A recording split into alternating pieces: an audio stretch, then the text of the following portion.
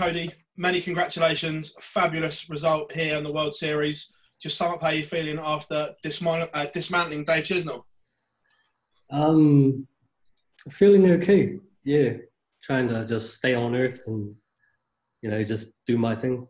It was a game you dominated, 2-0 up at the break, let him back in. Do you think the scoreline could have been even bigger than what it was? Yeah, possibly. And also, we all know what Chizzy's capable of, and on his day, it could have gone the other way. Is it sometimes harder these games when your opponent isn't playing their best and you're trying to find something off of him? Yeah, it is. It's another ball game, but I've been doing a bit of mental work, and I found myself not sweating as much as I usually do on stage, so I'm getting comfortable up there. Obviously, Damon Heta won before you as well, and what he did in the Autumn Series, how much of a boost has that given you and the whole Oceanic region for darts at the moment? Damon Heta, he's a good friend of mine, and I knew he was good enough, and he just needed a good break, and which he got, and he took advantage of it. So I can just say that I'm really proud of him. Daryl Gurney, up next for yourself. Having beaten Chisnall, do you fear anyone in the field for the rest of the tournament? No. I'm sure they're all just human beings like me, and yeah, so they're all good guys, and love talking to them off the stage too. Okay, thanks very much, mate. Cody, congratulations on the win tonight. To beat a top player like Dave Chisnall after 6 months away, that must give you a lot of confidence. Yeah, it has. I just want to keep playing darts. I've been really hungry to play darts all year, and just happy to get back up there. We saw you at Q School. You narrowly missed out by a point. How difficult was that to take?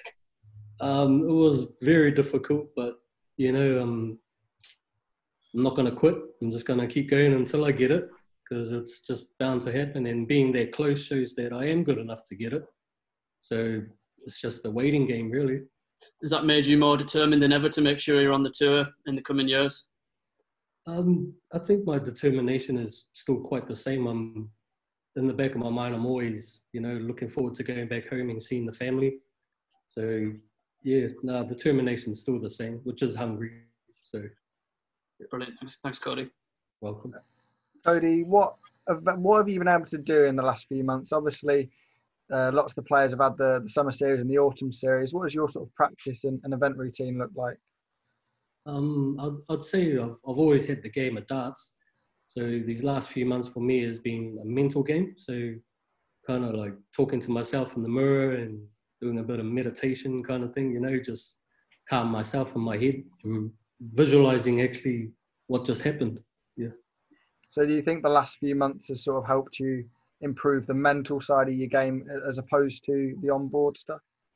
I would say so, but yeah, always hungry just to play darts. But yeah, playing darts is one side of the game, and the mental side is also another side of the game. So kind of have to balance it out and master both of them in a way. And how much did you miss the chance to play in front of obviously your home crowd on the World Series this year? It was gutting, but the way the world is today, you have to follow what's going on, and it was just unfortunate, but you can't dwell on it. You have to look forward and hope for the best. All right, cheers, Cody. Hey, Cody, how are you going? Good, thanks. Good. Awesome, mate. How hard has it been being away from your family and everything else? I assume you've been based in Europe during this whole coronavirus pandemic. It is hard, I'm feeling quite strong now, but some moments when I'm by myself, I kind of drop a tear here and there, but, just missing them so much back home, yeah. I talk to them quite a bit on the phone, video calling, but it's just not enough some days, And you went against Chizzy there. Would you kind of describe that as one of probably your biggest wins of your career? Yeah, in a way, he's got a big name, and taking that win is a big step. But I've played him twice now, and I've beaten him twice. But I wouldn't say that I've played his A game yet. So, yeah. And I guess, considering you've probably had a bit of a lack of darts lately because of the Challenge Tour not being on, I guess, getting up there and getting a win like that is probably just going to do you the world of good.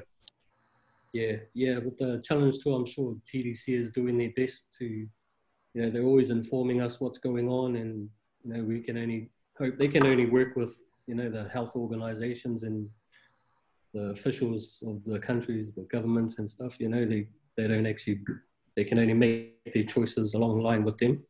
So we just have to be patient and wait and get through what's going on. And last one for me, do you know anything with regards to probably the World Cup coming up later this year, whether New Zealand will be able to get someone else over there to play alongside you? I hope so. I think Hopai Puha might be in line to come over and play again. I mean, we played last year and did really well, so hopefully he does come over and we can have another go at it.